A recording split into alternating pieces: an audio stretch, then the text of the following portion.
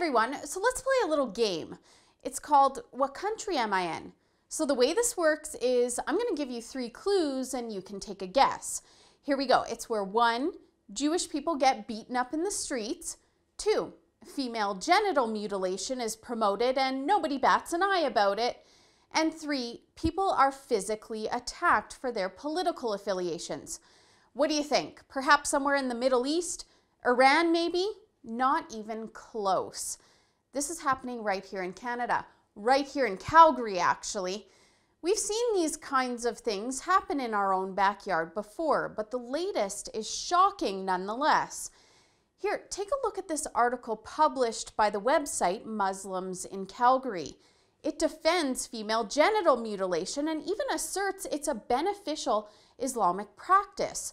The article states, "There is a strong body of evidence emerging to support the view that the proper Islamic procedure involving the removal of the clitoral prepuce is beneficial to women and not detrimental to them." The piece also lays the anti-Semitism on thick, suggesting the harmlessness of the procedure is overlooked due to the Islamophobic Jewish-controlled media. Beneficial? There's nothing beneficial about slicing and dicing parts of a woman's vagina. It's actually a punishment that reduces sexual pleasure and can result in recurrent infections, cysts, fatal bleeding, the inability to get pregnant, and complications during pregnancy. It's an absolutely barbaric practice that's performed on most girls before they've even turned 5 in places like the Middle East and Africa. Actually, the World Health Organization labels female genital mutilation a human rights violation. This is how WHO describes it on their website. It reflects deep-rooted inequality between the sexes and constitutes an extreme form of discrimination against women. It is nearly always carried out on minors and is a violation of the rights of children.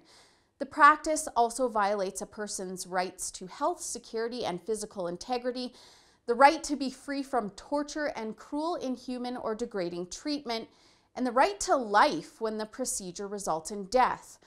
Of course, the domain of this Muslims in Canada website is privately registered, but that won't come as a shock to a lot of Calgarians. We've seen actual violence erupt on our streets at the hands of pro-Hamas thugs.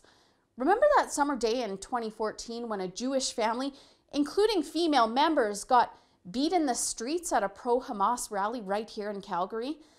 That was the same rally where pro-Palestine attendees shouted Nazi slogans at Jews, and beleaguered MP Darshan Kang, who's been accused of the sexual harassment of former employees, was a featured speaker on the pro-Hamas side. The punishment for these violent thugs? A forced apology and a slap on the wrist. Actually, there were around 1,000 protesters and the cops didn't show up until it got violent. Meanwhile, Calgary street preacher Artur Pawlowski and 6 people from his assembly were arrested inside Calgary City Hall for holding a Christmas-time church service without filing the necessary permits. You might also remember when I told you about a University of Calgary student who was allegedly attacked by a young Muslim and Obama supporter for wearing a Make America Great Again hat on campus. There were no repercussions from police for the attacker, just a lot of silence. Excuses were made about security tapes not showing who instigated the attack and that it looked consensual. And then there are the Al-Quds rallies in the city. Remember that one I went to this year where speakers compared Jews to Nazis? These are basically pro-genocide rallies. I mean, the holiday was created by Iran's Ayatollah Khomeini, who calls for the end of the state of Israel.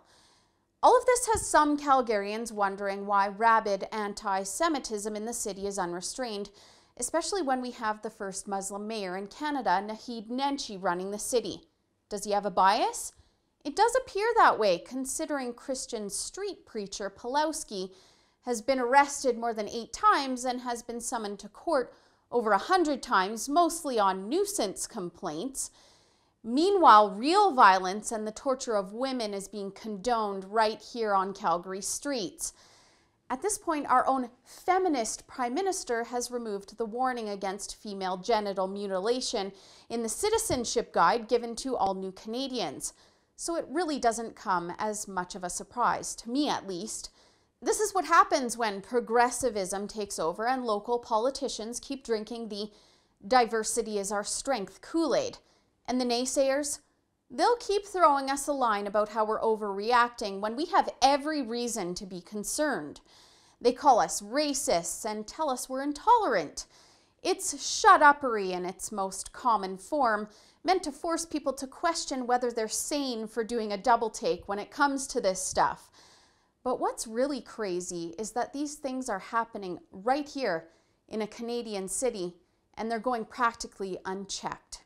For the Rebel.media, I'm Holly Nicholas. Thanks for watching. If you liked that video, hit the visit link to check out all of our premium content. For just $8 a month, you still get access to all of our free videos, plus all of our full-length shows.